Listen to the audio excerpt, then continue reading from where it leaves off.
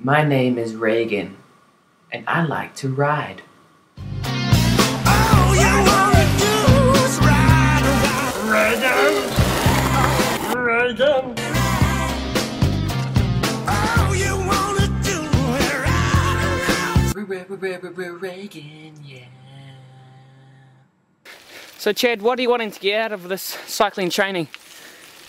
Mostly on my technique, but also I need to take into consideration things like my diet and stuff as well, which he's really good at giving advice on, and just kind of like the mental preparation side of things. So Come on, you pussy. Yeah, not bad. Yeah, that wasn't bad, but I'll just show you if you get another angle on it, approach it with a bit more speed, then you'll find you'll get around the corner a lot quicker.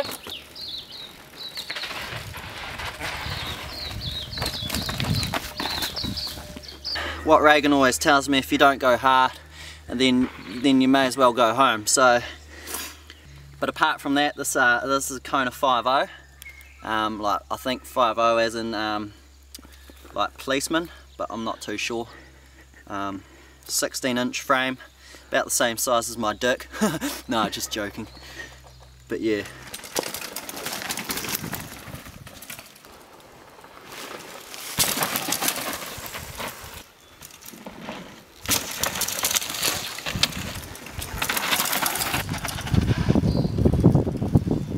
Chad, you're doing alright, but watch the angle I take this on.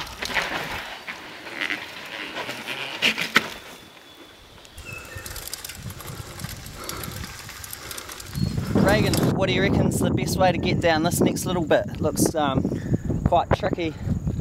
I'd just say, get the sand out of your vagina and fucking hit it. Alright, good advice.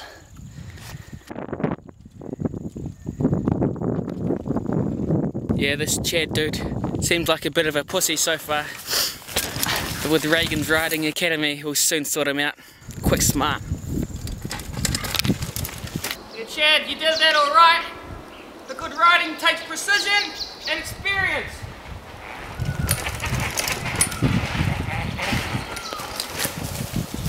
Been a good day for Raegan's downhill riding academy. Chad's come a long way, I think. But there's one final thing that you can't forget to do at the end of a ride, and that's clean your bike. My name's Raegan, I'm showing you how to ride!